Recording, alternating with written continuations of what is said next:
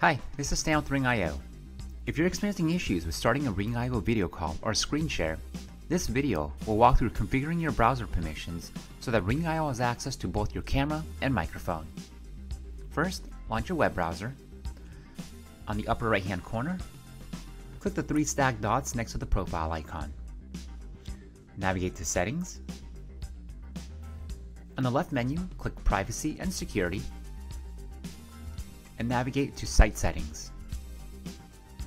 Under Permissions, click Camera,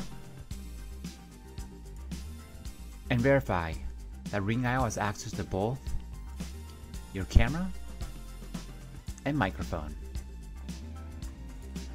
Once these settings have been applied, you can now start using the Ring.io video and screen sharing feature. If you have any questions about this, please contact the Ring.io support team. Thank you for watching.